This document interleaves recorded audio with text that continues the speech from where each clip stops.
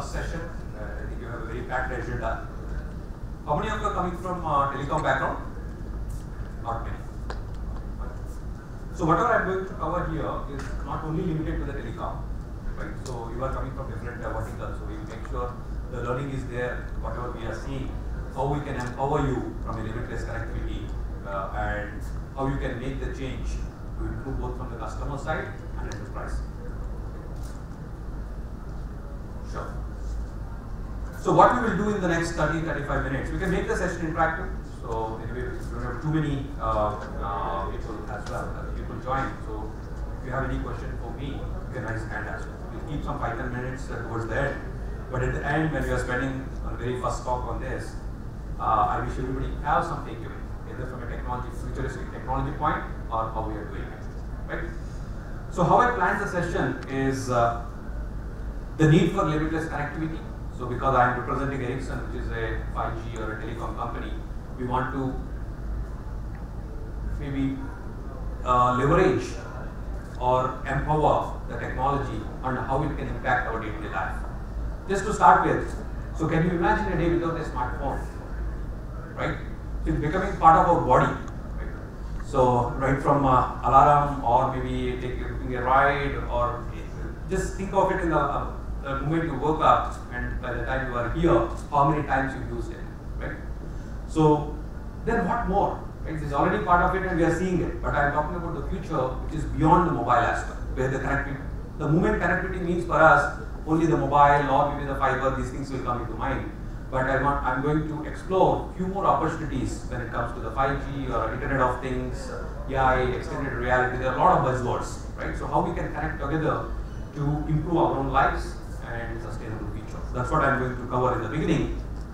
Then to do that, being in a technology conference, it won't be complete without saying, okay, this is the future and this is what the impact we can make it, but how we can be part of in this journey, right? That's what the second part I will try to cover with few examples in terms of education, in terms of factories, in terms of entertainment. There may be different industries you are representing. There will be some takeaway for each of you.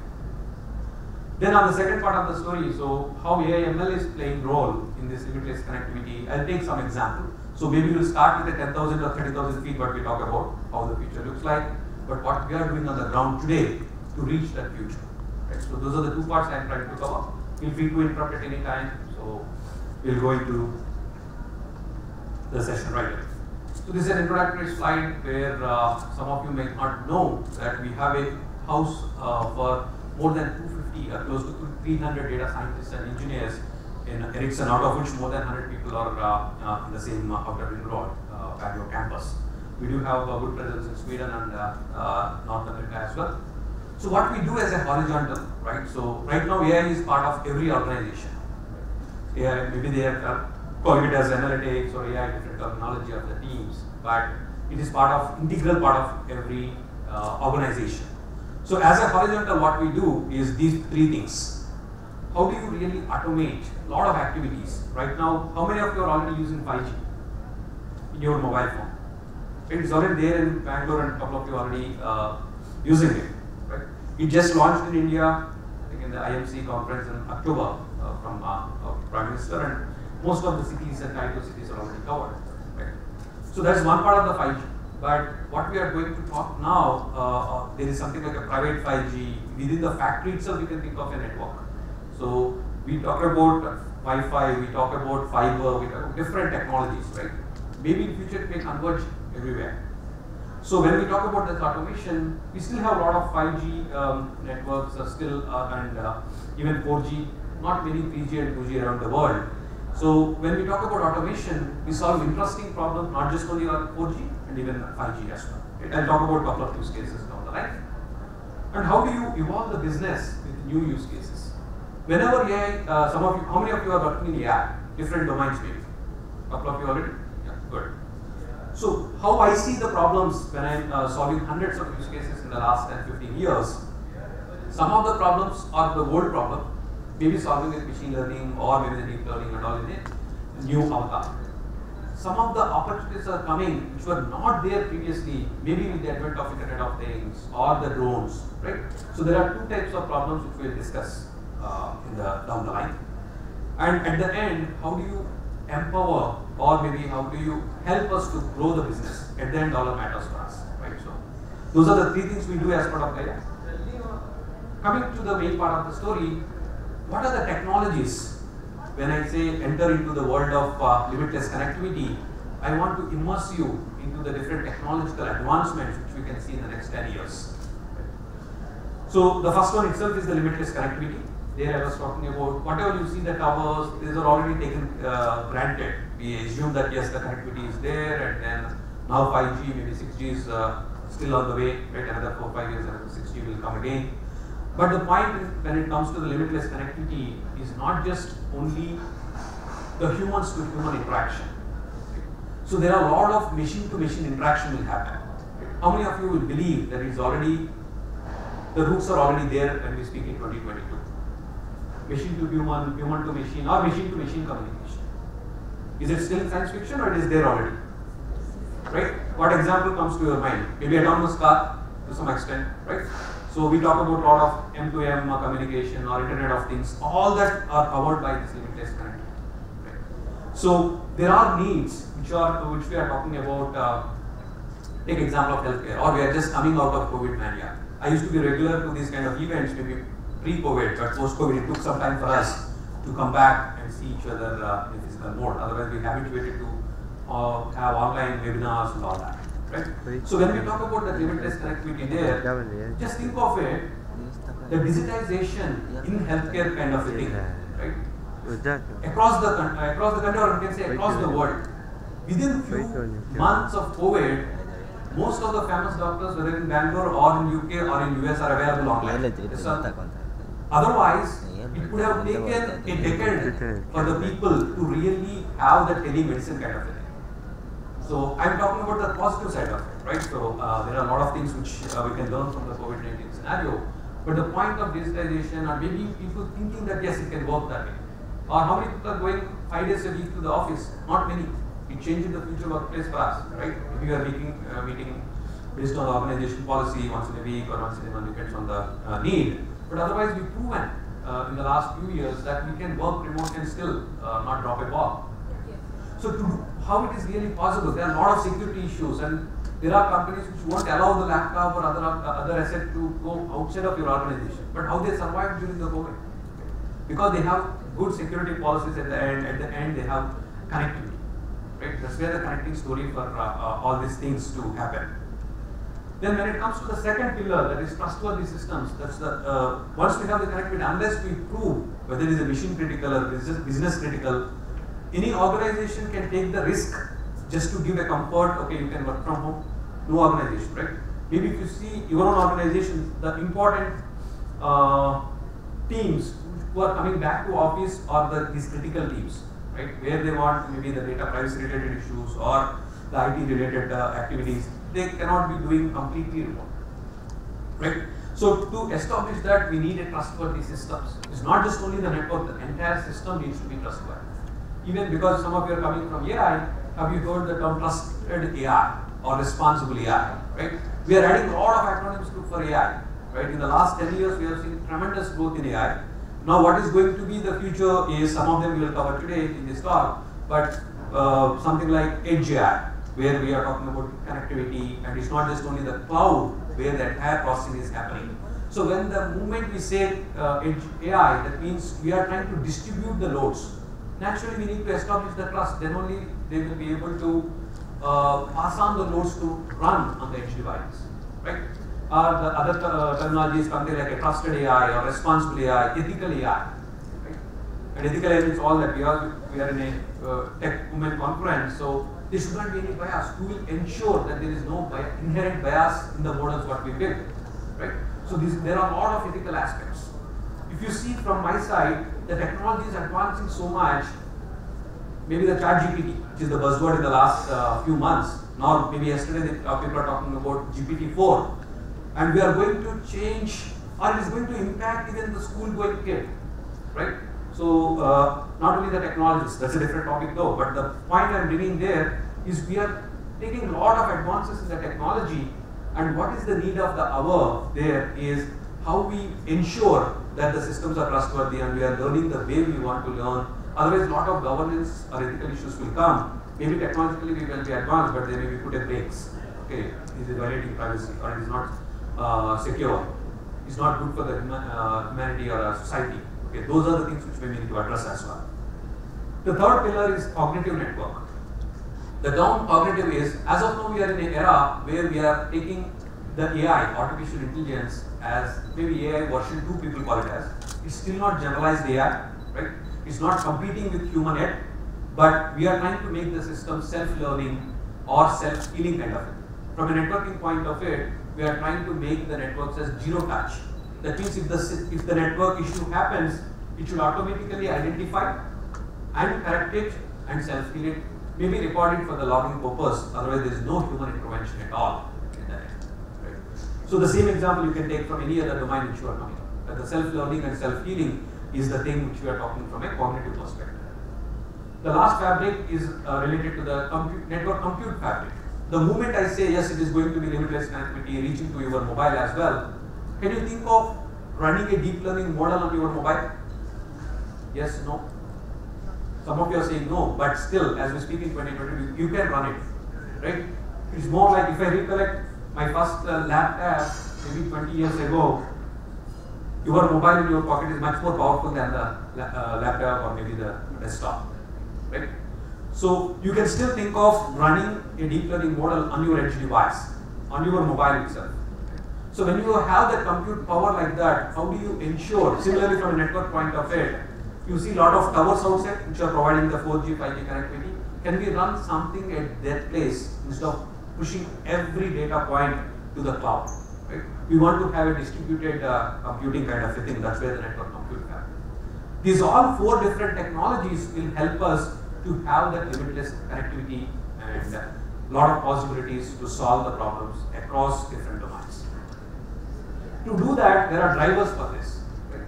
So if you go the first one, the digitized programmable world, I'll do maybe we'll spend one minute each. That will be the takeaway, so that you can think of in your own domain. You're not working directly in the telecom, right? But there are a lot of domains which you are working on which can be influenced by these advancements. For instance, digitized programmable world, we talk about digital twins. Have you heard that name anytime? Digital twin. It's nothing but you have a replica of your physical system at your place. Why should we spend all the energy and the time and effort to do that? Right? Lot of these simulations which you do the experimentation and all, if you do it in digital twin, it will save a lot of time for the rollout point of it. Second thing is you can control the sensing, actuation kind of a thing. You can replicate the scenarios, create a lot of scenarios. Okay, that's where the digital twin come into picture. To give an example, maybe in the COVID-19 scenario, how much time it took for us to get a vaccine on the ground to reach us? Maybe a couple of months. Usually the cycle, you know how much time it takes to get a vaccine approved for even for emergency usage a couple of years ago? Typically 5-6 years life cycle, because you need to take a lot of precautions and then take the different scenarios, test it, efficacy, all that, right? But within few months we are able to get the approval even for emergency use. There are a lot of AI played the role there as well, right? A lot of scenarios they are trying to analyze and what will be the side effects of it. Just producing the drug is one part of it, right? Making it to the different scenarios and doing it, use the technology to the extent possible, then only it reaches that stage. And maybe we are slowly coming out of that. Okay.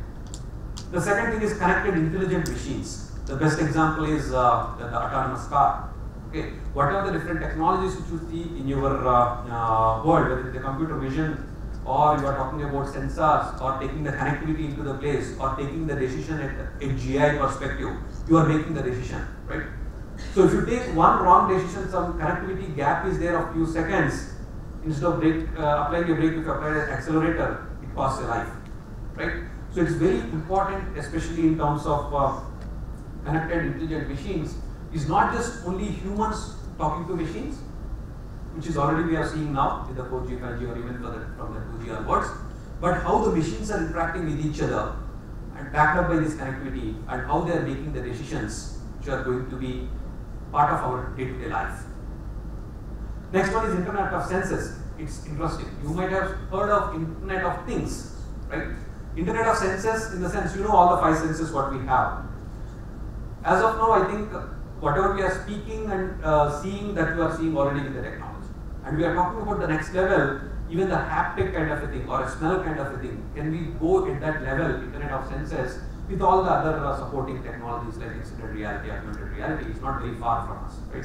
In this decade, you can see that. So there, you can see as if the other person is next to us, right? You can feel it, right? Which is not there in this world as of now, which the connectivity plays again the critical role along with other technologies. The last driver is sustainable. We can talk a lot of these technological developments, but still we do have our responsibility to keep the sustainability, all the carbon footprint within the limits, and I have some other slides on that. But the driver for us is whatever we are doing, it should be done in an energy optimized way. So I'll just double click on some of those things and give examples so that you can connect to what I'm speaking here. The first one is mobile networks of the future. It looks like maybe a lot of acronyms here as you see. It should be dynamic, it should be trustworthy, it should be intelligent, right? But all this can happen with the supporting technologies, and you and me are going to play a lot of role being the technologists to make that network trustworthy, or you make the network resilient, or highly intelligent, or self-heal, right? So we'll take 3-4 different examples before we go into the technological aspects of it.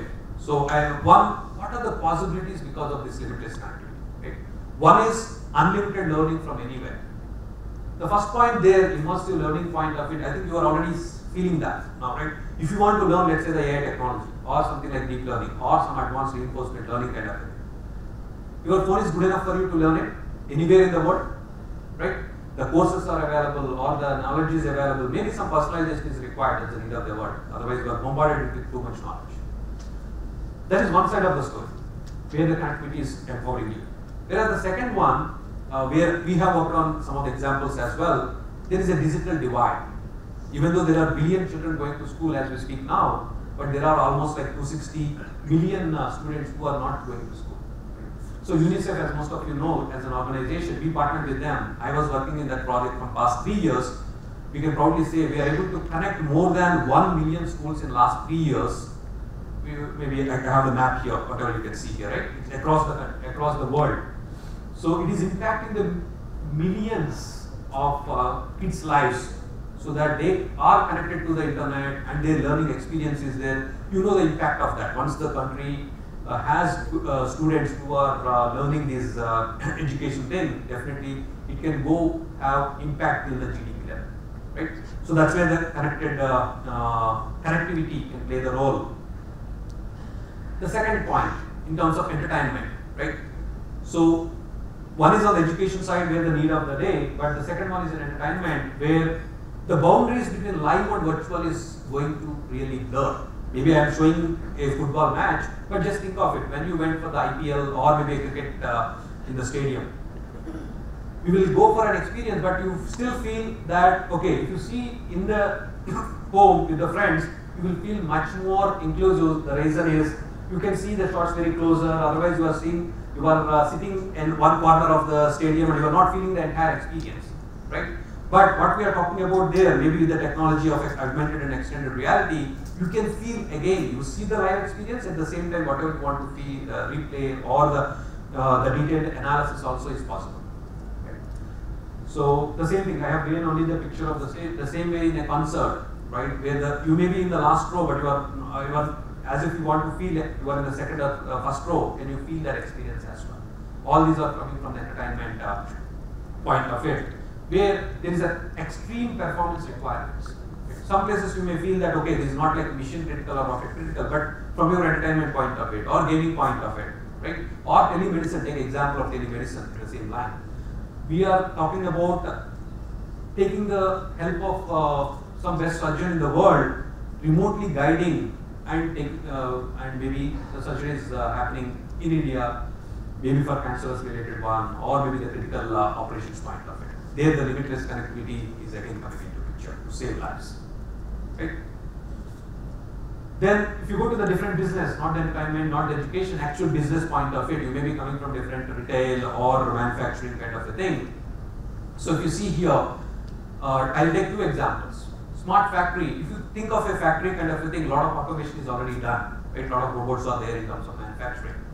Now what we are talking about is we have a smart factory, to give an example of a 5G factory, where we are maybe manufacturing the 5G equipment with the smart factory. What is most special about smart factory is inside also we don't have any voice.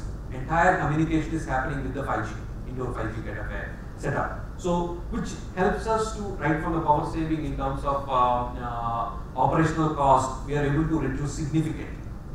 So, going forward, maybe the simplified communication may happen taking a unified communication point of it. No fibers, no cables, right? Only the this 5G or upcoming 6G can take place.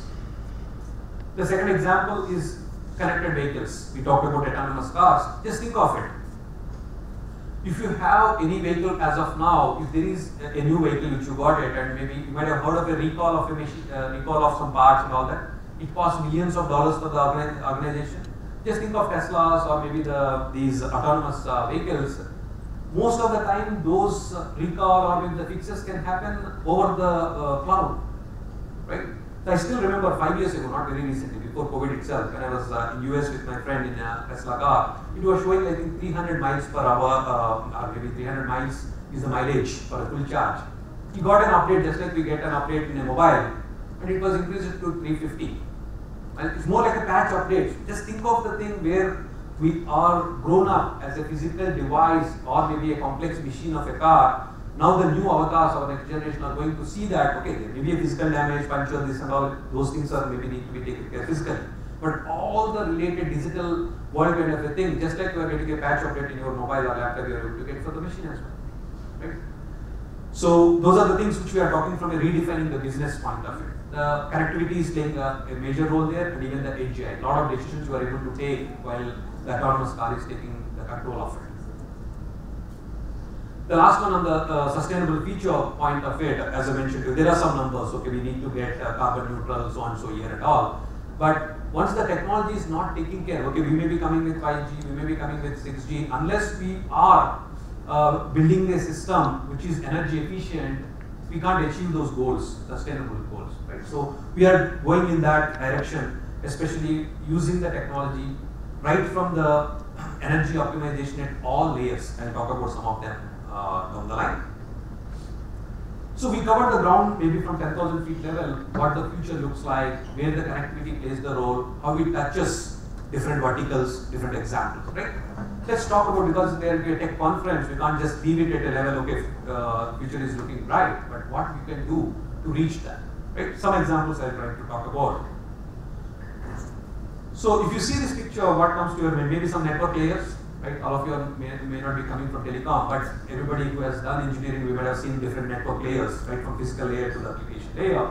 Or everybody is using a mobile and paying the bill at the end of the month, right? So there's a lot of things happening at a digital BSS, OSS level, that means billing, charging, all that kind of a thing. Then we do have a lot of management layer, the green things, what you are talking about.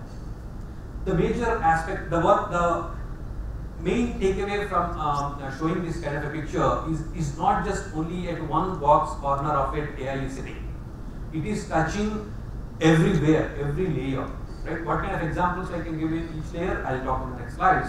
But the point is, we are talking about AI playing the role at every layer, right from the billing, charging, till the core network. Our core part of our core business is in the radio access network, the physical layer.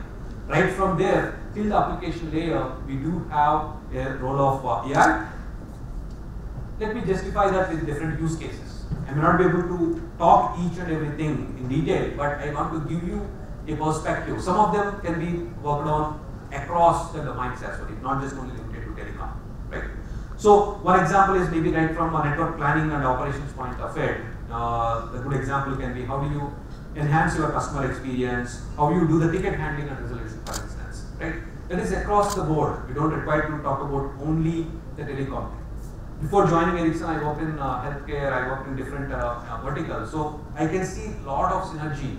And the beauty of this is whatever I'm going to talk some solutions in the next 10-15 minutes, the same models we inherited from other domains, The same way, whatever we are talking about, you can inherit, especially, that's the beauty of deep learning, especially when we talk about computer vision or natural language processing. Only thing is, we need to see what is the power of it when it comes to solving the interesting problems, what you are facing. Similarly, edge devices, we have a lot of connectivity and security issues.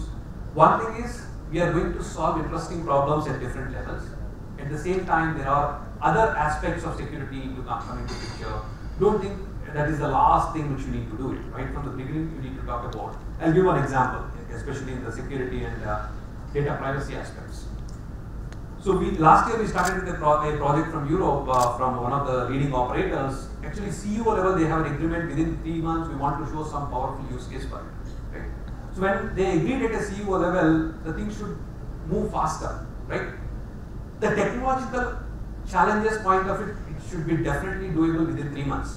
But the same project took us almost like 12 months because we are talking about data privacy issues, and that too, how much of data they can pass it to me, governing to their own geographical constraints point of it, right? Once you have it, okay, how do you create the firewall kind of a thing? Where do you really store it? How do you analyze it? There are n number of things which we need to iron out, those things, right? Why those things are not there earlier? Because once it is in research, we do a small POC, these things may not come into picture. Now, once you want to roll out and real deployment point of it, when you are talking about all these things come into picture, right? So then, core network and data centers point of it, we do have a lot of resource optimization point of it. Sometimes the standard statistics, optimization, whatever you learn, right, machine learning kind of a thing, it will be useful. Maybe coming under the heading of AI, but there are a lot of interesting problems to solve even from optimization. Then energy efficiency and transport optimization, there are optimization at different levels, right, from radio or core or transport point of view. Let me give you some more solid examples so that you can see, okay, it's not just only in telecom, you can solve it in your own domain as well. For instance, machine learning point of it, before I introduce the last topic of machine reasoning, it is doing a good job. Machine learning, I am including even the deep learning, because whatever we are deploying, some methods are with the advanced machine learning, some of them are with the deep learning. So it may be simple system monitoring like anomaly detection and all, but it may look like very simple. Okay, I am aware of this algorithm, but it took a couple of months for us to really deploy it and then do a multivariate kind of analysis and finally talk about that, right? Just think of it is not just only the knowing that particular algorithm. Think of end-to-end perspective, then only the real value of deployment will reach the customers. That's the key takeaway. Similarly, when we talk about the managed services, okay, how do you talk about the churn prediction? The customers are leaving, how do you make sure, or how do you predict early? It's some of the interesting problems that may be applicable in every industry. The last one on the intelligent networks part, you talk about self-healing. As I mentioned to you in the networks, if it observes that, so let me talk about the scale of data we talk. Even if you take a Bangalore as an example, we do have maybe 1 lakh kind of different towers, cells, which is giving us every 15 minutes GBs of data. You can think of how much of data an operator is holding, right? So terabytes of data at the end of the day, and how do you analyze and how do you predict upfront there is some issue going to happen, and can you auto-correct it, reconfigure it, right, based on the knowledge management what we have. That's where the machine reasoning will come into picture, because we still have human in loop, right? It's not like the system is completely automated in handling all the situations. So that's where I will talk about the last one, but before that, to give you a glimpse of 2-3 scenarios, we have done an incident management automatically, and you can see the power of it. You don't require to go into the details of it, what category and all, but I want to emphasize the data reduction. It used to have thousands of alarms. From there, we are able to reduce to 96, or let's say close to 100 prioritized incidents. So some of those things what we talked about, maybe interesting problems, okay, earlier I might have used regular statistics, now I am using advanced, let's say the machine learning or deep learning. But I told you in the beginning of the thing, some use cases are going to come with the advances in the technologies. So for instance, just think of the towers what we are seeing outside, right? They are in the tens of meters away from the ground, and the big towers what you see. Have you ever wondered how do they really maintain it? Somebody needs to climb and fix it, right? So we are talking about a visual intelligence, couple of use cases, maybe around 25 to 30 different use cases implemented already in a couple of countries. We are taking the help of a drone, right? So to take the videos of these towers, not all the towers, let's say 1 lakh towers in Bangalore need not be, but wherever we see there are issues or maybe they are newly deployed or they are seeing a lot of complaints in those cases, to prioritize those, we are taking the drone images and we are using the visual intelligence there, which was never thought a couple of years ago. Right? These are new way of doing the things, and the maintenance is much more simple now. So everything is automated, and now we know out of those 1 lakh, let's say the cells around Bangalore, which are problematic, and everything is done by the computer vision. What are the problems, for instance? What you see the picture?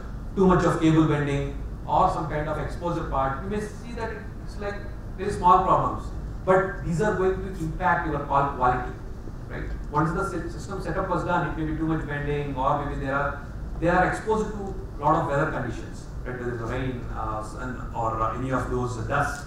So when you talk about these, we have some standards to meet. 99% of call quality should be there, or connectivity point of it, all that, right? So we have a lot of these interesting use cases which we never thought before we can do it, but with the advances of computer vision, with the drones which are coming in reality, we are able to take those use cases and then prioritize what cells somebody needs to climb and fix it. Right? I'm not talking at this stage some robot is going and fixing it, but that's maybe on the way. But then we don't require a human to climb as well. That's the use case we are talking. Then the last 5 minutes what we can use is on the machine reasoning part. Have you heard the name machine reasoning anytime? Not many. Machine learning, I'm sure you have heard, right? Yeah. So machine reasoning may be a different terminology which we are using. Is part of AI. So all of you know machine learning and deep learning are subset of AI. There are a lot of other things, especially on the knowledge management point of it, right? Which is called machine reasoning, which is going to be the future, right? I'm not saying that machine reasoning is going to replace machine learning. Both of them are going to coexist. I'll give one example and then take up your questions as well. Wherever we see, right now, we are talking about thousands of data scientists in Bangalore solving interesting problems. But can they solve without a domain knowledge? Not really. When we are building the team, I might have recruited 50-60 people in the last 2-3 years. If I ask somebody needs to come with a telecom domain expertise plus the machine learning or AI, I may not get too many people. The same thing applicable for other industries as well. But down the line, 2 years, 3 years down the line, we may get it because people are getting experience in each domain. So the challenge is we need the domain specialists. At the same time, we need the expertise of this data science or data engineering part of it. The domain expertise, whatever they have, the knowledge, we can't translate everything to a machine learning part. Right? There's a lot of ontologies you may need to build it. That's called as symbolic knowledge. Right? So how do you give an example of it? Right? Take example of some OSS, BSS kind of a system, that means billing or charging or any of those. What are the usual examples of ML algorithms? Some prediction kind of a thing, or some kind of a regression kind of a thing, or a classification. They are standard, right? But on top of it, to make a decision there, I have a regressor value. Maybe I need to convert it into classification. You need to come up with a threshold. Every time it's not like a 0.5 above is 1 and 0.5 below is 0. Lot of domain knowledge is required.